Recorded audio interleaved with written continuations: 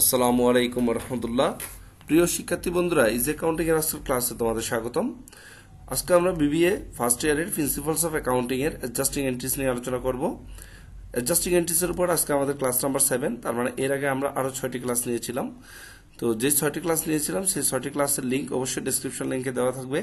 তোমরা চাইলে সেই 6টি ক্লাসটা দেখে ফেলতে পারো, কারণ এগুলো দেখলে তোমাদেরকে অ্যাডজাস্টিং এন্ট্রিটা করা তোমাদের জন্য খুব সহজ হবে। কারণ আমরা এখানে শুরু থেকেই যে বেসিক আলোচনা করেছিলাম অ্যাডজাস্টিং এন্ট্রি কি, কিভাবে অ্যাডজাস্টিং এন্ট্রি দিতে হয়, সেই নিয়মগুলো যদি দেখে এই ক্লাসগুলো দেখো, আশা করি তোমরা উপকৃত হতে পারবা। প্রত্যেকটা ক্লাসে আমাদের এক্সাম্পল এবং রুলস এবং এক্সাম্পল দেওয়া আছে। তো আজকে আমরা যে ম্যাথগুলো সলিউশন করব সেগুলো হচ্ছে ন্যাশনাল ইউনিভার্সিটিতে এসেছিল 2010 সাল, 14 সাল, 16 সাল, 3টা ম্যাথ আমি সলিউশন করে দেখাবো। এই ম্যাথগুলো সলিউশন করলে আশা করি তোমার সামনে যে তোমাদের পরীক্ষা আছে সেই পরীক্ষায় তোমাদের অ্যান্সার করা খুব সহজ হবে। তোমরা যারা নতুন আমার এই ক্লাসটি দেখতেছো, আর আগে ক্লাস দেখোনি বা আমার চ্যানেল সম্পর্কে জানো না, তাহলে অবশ্যই সাবস্ক্রাইব করে পাশে থাকবা এবং তোমাদের বন্ধুদের সাথে আমাদের ক্লাসগুলো শেয়ার করবা এবং তোমাদের কেমন লাগলো ক্লাসগুলো তা অবশ্যই কমেন্ট বক্সে জানাবা। তো চলো আর কথা না বাড়িয়ে আমাদের ক্লাসগুলো শুরু করি। তো প্রথম ক্লাসে আমাদের ইজি ক্লাস 1-এ বলা আছে journalise the adjusting entry needed 13 June 2010। আমাদের অ্যাডজাস্টিং এন্ট্রি তৈরি করতে হবে 30 জুন 2010 সালের 30 জুন তারিখে। The end of the current accounting period, এই মানে চলতি সময়ের শেষে, following the independent cases affecting Concord কনস্ট্রাকশনে এই যে ইন্ডিভিজুয়াল কেসেসগুলো আছে সেগুলো জার্নালাইজ মূলত আমরা করব। তো ইন্ডিভিজুয়াল কেস বলতে এখানে আমাদের 4টা দেওয়া আছে, এন্ট্রি দেওয়া আছে। 4টা এন্ট্রি আসলে আলাদা আলাদা করে আমাদের মূল্যায়ন করে অঙ্ক করতে হবে। তো প্রথম যে এন্ট্রি সেটা হচ্ছে Concord page it's employee is Thursday. Concord তার এমপ্লয়িকে থার্সডেতে বৃহস্পতিবারে পেমেন্ট করে। The amount of salaries is টাকা 2100 ফর 5-day ওয়ার্ক উইক। অর্থাৎ 5 দিনের এক সপ্তাহে তারা মজুরি দেয় হচ্ছে, স্যালারি দেয় হচ্ছে 2100 টাকা। ফ্রম সানডে টু থার্সডে, অর্থাৎ রবিবার থেকে বৃহস্পতিবার পর্যন্ত যে 5 দিন কাজ করে এই 5 দিনের জন্য 2100 টাকা স্যালারি দেয়। তার মানে শনিবার এবং শুক্রবার এই 2 দিন কাজ করে না।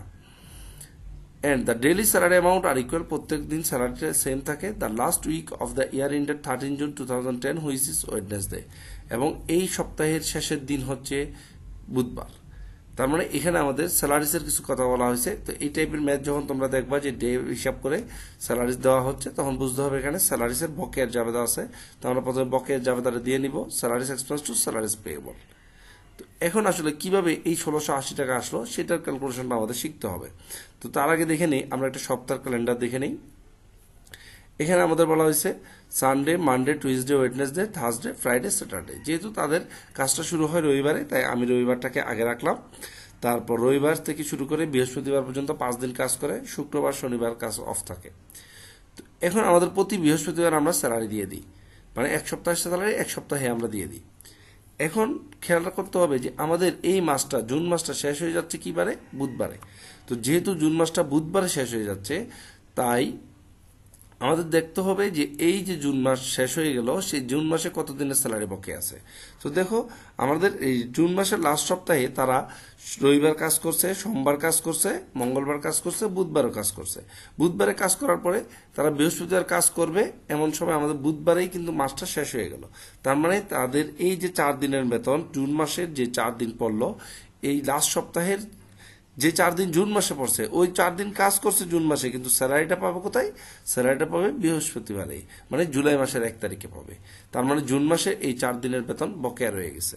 তাই আমরা এই 4 দিনের বেতনের অ্যাডজাস্টিংটা করব। 2100 টাকাকে 5 দিয়ে বা 4 দিয়ে যদি গুণ করি, তাহলে আমরা এই বকেয়া স্যালারিটা বের করতে পারবো। অর্থাৎ শেষের সপ্তাহে যে 4 দিন কাজ হয়েছে জুন মাসে, সেই 4 দিনের বেতনটা আমরা জুলাই মাসে দেওয়ার কারণে জুন মাসে বকেয়া রয়ে গেছে। জুন মাস শেষ কিন্তু স্যালারিটা দেওয়া হয়নি, তাই জুন মাসে এই 4 দিনের স্যালারিকে বকেয়া দেখাতে হবে। তো আমরা জাবেদা দিব salaries expense two salaries payable. 2 নম্বরে বলা হয়েছে Concord has lend some money. Concord কিছু টাকা ধার দিয়েছে বা বিনিয়োগ করেছে। ডিউরিং দ্য কারেন্ট ইয়ার, এই বছর the entity has earned accrued interest revenue টাকা 750, that it will be receive in next year. যে টাকাটা আমরা পরের বছর পাবো। তো যেহেতু আমাদের এই মাসটা শেষ হয়ে গেল, বছরটা শেষ হয়ে গেল, তখন আমাদের 750 টাকা ইন্টারেস্ট বাবদ বকেয়া আছে, তার মানে একটা আয়ের বকেয়া। তো আয়ের বকেয়ার জন্য আমাদের জাবেদা দিতে হয় রিসিভেবল ডেবিট, রেভিনিউ, ক্রেডিট। তাই আমরা জাবেদা দিব interest receivable debit, interest revenue, credit. 750 টাকা, টাকা যা আছে বকেয়ার ক্ষেত্রে যে টাকাটা উল্লেখ থাকে সেই টাকাটা লিখে দিলেই আমাদের জার্নালটা হয়ে যাবে। তো আরেকটা কথা, আমাদের পরীক্ষায় অবশ্যই এইসব অ্যাডজাস্টিং এন্ট্রির সাথে আমরা এক্সপ্লেনেশনটা সাথে দিব। আমি সহজে বোঝানোর জন্য বা আমার স্লাইডগুলো তৈরি করার জন্য এক্সপ্লেনেশন দিলাম না, যেহেতু খুব দ্রুত আমার ক্লাসগুলো তৈরি করতে হচ্ছে। তোমরা অবশ্যই এক্সপ্লেনেশন দিয়ে নিবা, অর্থাৎ জাবেদাটা কিসের উপর ভিত্তি করে দিচ্ছ সেটা লিখে দিলে হয়ে যাবে। 3 নম্বর, the beginning balance of supplies was 2680 during the year the entity purchase of supplies costing 6180, and 13 June 2010 the inventory of supplies is hand 2150। অর্থাৎ আমাদের বিগিনিং ব্যালেন্স অফ সাপ্লাইসের প্রারম্ভিক মজুদ ছিল 2680 টাকা। এই বছর আরো পারচেস করা হয়েছিল 6180 টাকার সাপ্লাইস, এবং বছর শেষে আমাদের হাতে আছে 2150 টাকা সাপ্লাইস। তো এরকম যখন কোনো সাপ্লাইস বা মনেহারি এইসব জাতীয় কোনো আইটেমের প্রারম্ভিক ব্যালেন্স, পারচেস অর্থাৎ ক্রয় এবং সমাপনী ব্যালেন্স দেওয়া থাকবে, তখন বুঝতে হবে এই আইটেমটা আমরা কতটুকু ইউজ করেছি বা খরচ করেছি তার জাবেদা দিতে হবে। তো আমরা জাবেদা দিব এখানে supplies এক্সপেন্সের। Supplies expense debit, supplies credit 6710 টাকা। এই 6710 টাকা কিভাবে আসবে? আমাদের যে বিগিনিং ব্যালেন্স ছিল, ওপেনিং ব্যালেন্স 2680 টাকা, এই 2680 টাকা আমরা যোগ করব। 2680 টাকা এখানে লিখবো, 2680 টাকার সাথে আমরা পার্সেসটা যোগ করব। পার্সেসটা ছিল আমাদের 6180 টাকা। যে 6180 টাকা যোগ করে এখান থেকে ক্লোজিং যেটা আছে 2150 টাকা, সেই 2150 টাকা আমরা বাদ দিলেই আমরা সাপ্লাইস ইউজটা পেয়ে যাব। তার মানে প্রারম্ভিক মজুদের সাথে আমরা পার্সেসটা যোগ করব, ক্লোজিংটা বাদ দিব, তাহলে আমরা ইউজটা পেয়ে যাব। সেই ইউজ দিয়ে আমরা জাবেদা দিব supplies expense debit, supplies credit. 5 নম্বরে বলছে, 4 নম্বরে, Concord is servicing the air conditioning system in a large building. Concord air conditioning system service করে ইন এ লার্জ বিল্ডিং, একটা লার্জ বিল্ডিং এর। The owner of building paid Concord 12,900 টাকা। এই building এর মালিক 12,900 টাকা দিয়ে দিয়েছে কনকর্ডকে এজ এ অ্যানুয়াল সার্ভিস ফি। 1 বছরের সার্ভিস ফি 12,900 টাকা একেবারে দিয়ে দিছে। Concord recorded this amount age unearned service revenue. Concord এই অ্যামাউন্টটাকে আনআর্ন সার্ভিস রেভিনিউ নামে ট্রিট করেছে বা লিখেছে।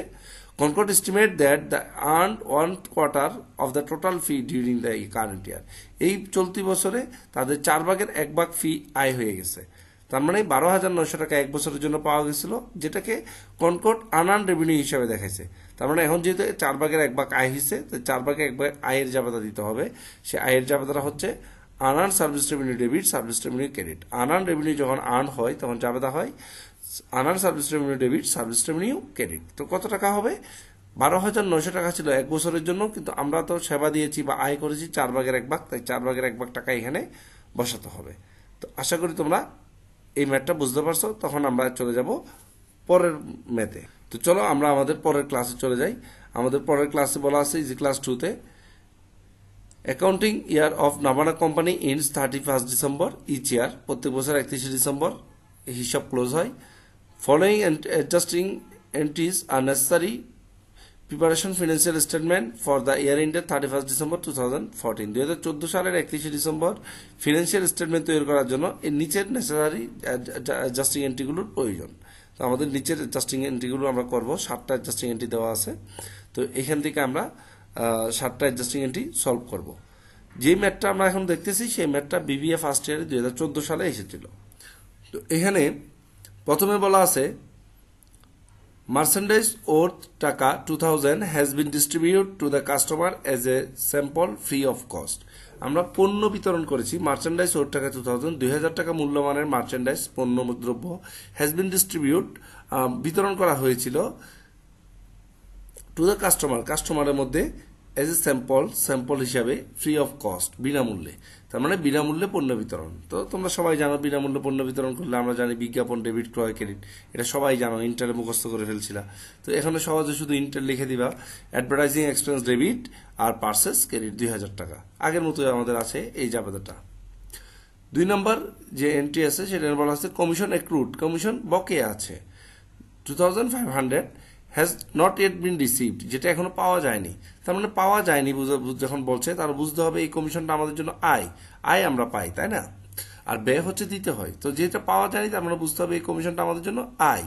তো আয়ের বকেয়া হলে জাবেদা হয় কি রিসিভেবল ডেবিট রেভিনিউ ক্রেডিট। তার মানে এখানে আমরা লিখবো commission receivable debit commission revenue credit 2500 টাকা, যা আছে আমরা তাই বসাই দিব। 3 নম্বর বলা হয়েছে মার্চেন্ডাইজ ওর টাকা 2000 টাকা মূল্যমানের পণ্যদ্রব্য withdraw by the proprietor, Malik withdraw করছে উত্তোলন করছে ফর হিজ পার্সোনাল ইউজ, তার ব্যক্তিগত ব্যবহারের জন্য। তো মালিক যদি পণ্য উত্তোলন করে, আমরা যেন পণ্য উত্তোলন করলেই মার্চেন্ডাইজ বা পার্সেসকে ক্রেডিট করে দিতে হয়, যেহেতু মালিক উত্তোলন করছে তো এখানে আমরা ড্রয়িংসকে ডেবিট করব। এখানে আমরা জার্নাল দিব ড্রয়িংস ডেবিট পার্সেস ক্রেডিট, অর্থাৎ উত্তোলন ডেবিট ক্রয় ক্রেডিট। যেহেতু মালিক পণ্য নিয়ে গেছে তাই উত্তোলন ডেবিট হবে আর ক্রয় ক্রেডিট হবে। এরপর আমরা দেখি 4 নম্বর বলা হয়েছে sales manager salary outstanding 7000, sales ম্যানেজারের স্যালারি আছে আর 7000 টাকা বকেয়া। তো বকেয়া সেলস ম্যানেজারের স্যালারির জন্য আমরা জাবেদা দিব salaries expense two salaries payable, salaries expense debit salaries payable credit 7000 টাকা। অর্থাৎ আমাদের যে স্যালারিজটা বকেয়া আছে 7000 টাকা, সেই 7000 টাকার জন্য আমরা জাবেদা দিব বকেয়ার। 5 নম্বর আমাদের বলা হয়েছে মার্চেন্ডাইজ ডিস্ট্রয়েড বাই ফায়ার, আগুনে বিনষ্ট পণ্য 7000 টাকা। Insurance company admitted claim to the extent of টাকা 5500, ইন্স্যুরেন্স কোম্পানি যেখানে 5500 টাকা ক্লেম দিবে 5500 টাকা। তার মানে 7000 টাকার পণ্য নষ্ট হয়ে গেছে, এর মধ্যে ইন্স্যুরেন্স কোম্পানি দিবে 5500 টাকা। তার মানে বাকি 1500 টাকা আমাদের ক্ষতি হয়েছে।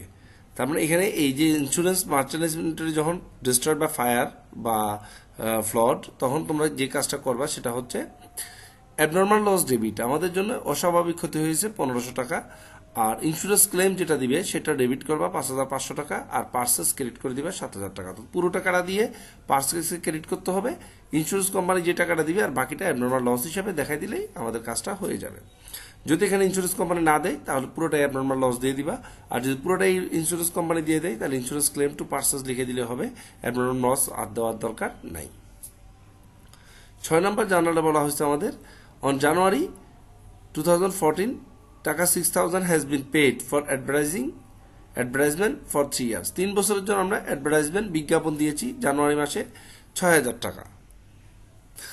তো এখন এই যে জানুয়ারি মাসে আমরা 2014 সালে যে বিজ্ঞাপনটা দিয়েছিলাম 6000 টাকা, সেটা কি অগ্রিম দেখাইছি না খরচ দেখাইছি ইনিশিয়ালি সেটা কিন্তু বলা নাই। তো আমরা যেহেতু 3 বছরের জন্য দিয়েছিলাম আমরা ধরে নিয়েছিলাম যেটা অগ্রিম, তাই আমরা এখন অগ্রিমটাকে সমন্বয় করে দিব। যেহেতু 3 বছরের জন্য অগ্রিম দিয়েছিলাম এখন আমরা 1 বছরটাকে খরচ দেখাই দিব। তো 1 বছরটা খরচ হবে advertisement expense debit deferred advertisement বা বিলম্বিত বিজ্ঞাপন ক্রেডিট 2000 টাকা। কেউ যদি এটাকে মনে করো যে আমরা যখন দিয়েছিলাম তখন খরচ দেখাইছি, তাহলে তোমরা ডিফার্ডেড 4000 টাকা জাবেদা যদি দিয়ে নোট দিয়ে দাও তাও হবে, সমস্যা নেই। 7 নম্বরে বলা আছে the allowance for doubtful date 5000 has been carried from the previous year, আগের বছর থেকে অনাদি দানা সঞ্চিতির ব্যালেন্স আসছে আমাদের 5000 টাকা।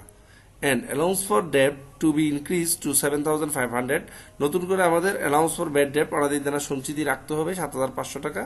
ডিউরিং কারেন্ট ইয়ার, এই বছর আমাদের ব্যাড ডেট ছিল 4000 টাকা, তার মানে আমাদের ব্যাড ডেট ছিল 4000 টাকা, বিগত বছরের ব্যালেন্স ছিল 5000 টাকা, আর চলতি বছর আমাদের অ্যালাউন্স ফর ব্যাড ডেট রাখতে হবে 7500 টাকা। তো ব্যাড ডেটের আমরা জাবেদা দিব bad date expense debit allowance for bad date credit, bad date expense debit allowance for bad date credit.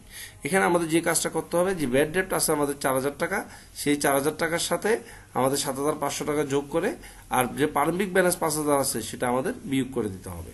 তার মানে 4000 যোগ 7500 বিয়োগ 5000 টাকা। তোমরা যেটা ইন্টারেস্ট শিখছো অনাদি দানা যোগ নতুন সঞ্চিতি বাদ পুরাতন সঞ্চিতি, সেই ফর্মেটেই ব্যাড ডেট এক্সপেন্সটা বের করে নিতে পারবা। তো আশা করি বুঝতে পারছো। এরপর আমরা দেখবো 3 নম্বর ক্লাস। 3 নম্বর ক্লাসটি মূলত ন্যাশনাল ইউনিভার্সিটিতে বিবিএ অনার্স ফার্স্ট ইয়ারে অ্যাকাউন্টিং ডিপার্টমেন্টে 2016 সালে আসছিল। তো এই ক্লাসে বলা হয়েছে first the adjusting entries in the books of the Kabir company 31 December 2015, 2015 সালের 31 ডিসেম্বর তারিখে সমাপ্ত বছরের জন্য কবির কোম্পানির অ্যাডজাস্টিং এন্ট্রি দিতে হবে। প্রথম জাবেদা এন্ডিং ইনভেন্টরি ওয়াজ ভ্যালুড টাকা 30,000। তো এখানে যেহেতু আমাদের রেওয়া মিল নাই, আমরা দেখতে পাচ্ছি না রেওয়া মিলে কি পার্সেস আছে নাকি কস্ট অফ গুডস সোল্ড আছে। যদি কস্ট অফ গুডস সোল্ড থাকে তাহলে এক নিয়ম, আর যদি পার্সেস থাকে তাহলে আরেক নিয়মে জাবেদা দিতে হয়।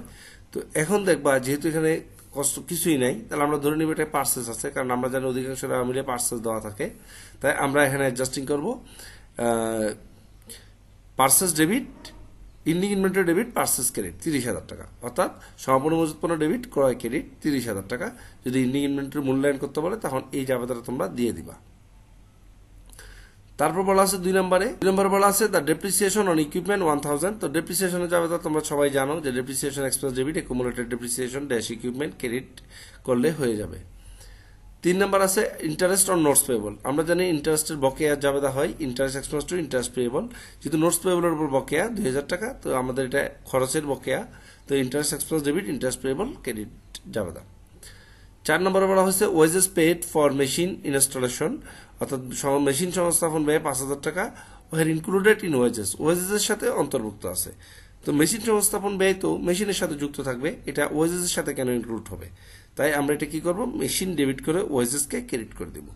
তো এরকম যদি ওয়েজেসের মধ্যে মেশিন সংস্থাপন ব্যয় অন্তর্ভুক্ত থাকে তাহলে machinery debit wages credit journal করতে হবে। এরপর আমাদের বলা আছে মার্চেন্ডাইজ ডিস্ট্রয়েড বাই ফায়ার 4,000। তো যেহেতু এখানে মার্চেন্ডাইজ ডিস্ট্রয়েড বাই ফায়ার 4,000 কোনো বীমা কোম্পানি দেয়নি, তাই পুরোটাই আমাদের জন্য ক্ষতি হিসাবে সাব্যস্ত হবে। তো আমরা জার্নাল দিব abnormal loss debit purchase credit. যেহেতু বীমা কোম্পানি দিলে এখানে বীমা কোম্পানির অংশটুকু বাদ দিয়ে বাকি অংশটুকু আমাদের জন্য অ্যাবনর্মাল লস হতো, যেহেতু এখানে বীমা কোম্পানির কোনো কথা বলেনি তাই পুরো টাকাটাই আমাদের জন্য অ্যাবনর্মাল লস। তারপর আমাদের 6 নম্বরে বলছে সেলস উইদাউট প্রফিট 5,000 টাকা। যদি প্রফিট ব্যতীত সেলস করা হয় তখন আমাদের জাবেদা হবে সেলস ডেবিট পার্সেস ক্রেডিট।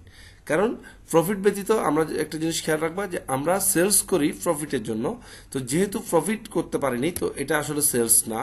আর আমরা পণ্য ক্রয় করি সেল করার জন্য, যেহেতু সেলসের উদ্দেশ্য ব্যাহত হয়েছে তো এটা সেলসই থেকে যখন বাদ দিয়ে দিতে হবে তখন এটা আমরা পার্সেস থেকেও বাদ দিতে হবে।